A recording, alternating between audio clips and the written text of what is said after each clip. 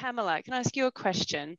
You work with many, many organizations of all different sizes and in different countries. What's been your experience and observations on how some of those companies have engaged a diverse and remote workforce? So for some of them, I think it was a little bit of a shock, you know, as the understatement of the year to go as remote as they did.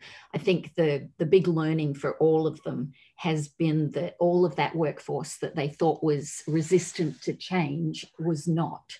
And so, you know, the big lesson learned, I think, out of the pandemic is to stop talking about a highly resistant workforce and start talking about what we do to enable people to actually move forward and change. And so I think the big lesson learned for them was that, yes, they can change. And the change could be huge. It could be an entire organization going home. But more importantly, when they went home, recognizing that it was still all about how you connect. And so, you know, we saw a lot of organizations scramble and spend a lot of time talking about how am I going to keep in touch with my people, and almost I don't want to say excusing, but almost excusing or making an excuse around, I don't really want to bother them too much. You know, I don't want to feel like I'm micromanaging. And so the real learning for them has been that you're not micromanaging when you check in with people, and you do need to check in with people. And if anything, it's given a cadence that wasn't there before, but was needed before. And so, you know, we know that the more active management is in connecting with people, the better the business, the safer it is, the more productive it is, the more engaging it is. So I think the big learning for a lot of our clients is that it's okay to connect with people. And actually now that some of their workforce, some of them big part of the workforce, some of them not, went remote, really make sure that you do connect. So put that rhythm into your day.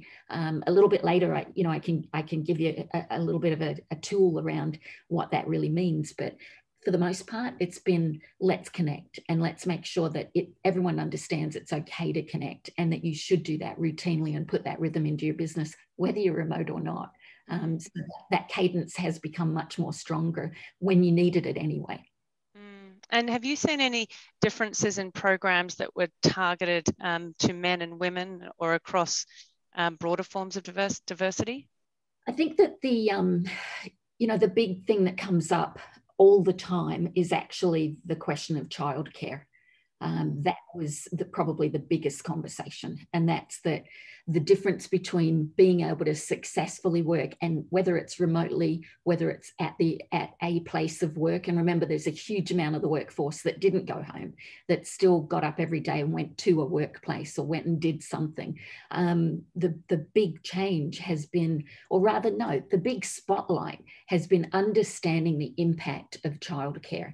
If you don't have access to affordable childcare, or to someone who can help you have childcare, or you don't have a husband or a family member in the house who can enable childcare, then you're already at a disadvantage. And so the conversation has been around, how do you take the things that are disadvantaging women, is that a word? How do you remove the disadvantages from the workplace or from the work scenario so that women are freed up to do the work that they can do? And there's a lot of those, you know, even before you get to the point of talking about how to implement new and different ideas, how about we just go and remove all the ones that place people at a disadvantage? And specifically in this case, women. And when it comes to childcare, that's a massive influence on the ability. I mean, that's why you've seen, I think the last stat that I saw was that, I think it was in the US, 4 times, the number of people leaving the workforce, 4 times as many were women.